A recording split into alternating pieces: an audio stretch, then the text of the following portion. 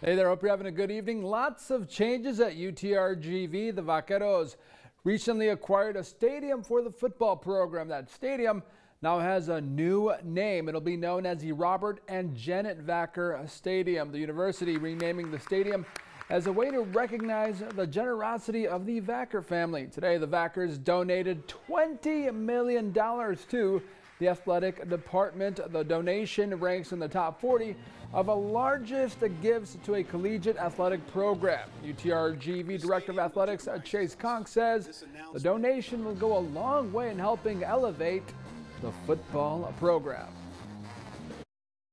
It's going to be able to help Coach Bush and his staff be able to recruit some of the best and brightest student athletes to compete right here at UTRGV.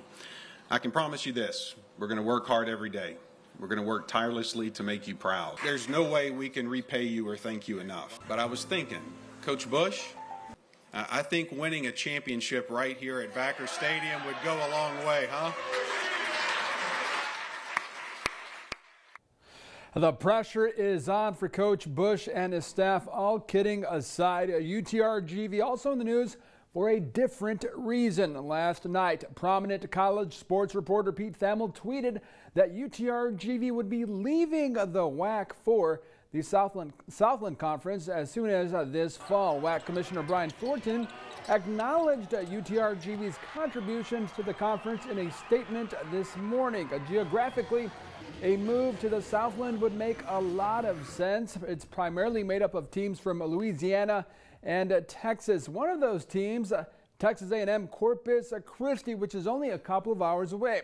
The Southland also has a football, unlike the WAC. However, when asked about a potential departure from the WAC, Conk chose not to speak about the topic. That's something that we'll talk about and work through at a later time. Today is about the Vackars and Bob and Janet and their generosity. Certainly our student athletes, and today's an example of that. Our student athletes are always front and center.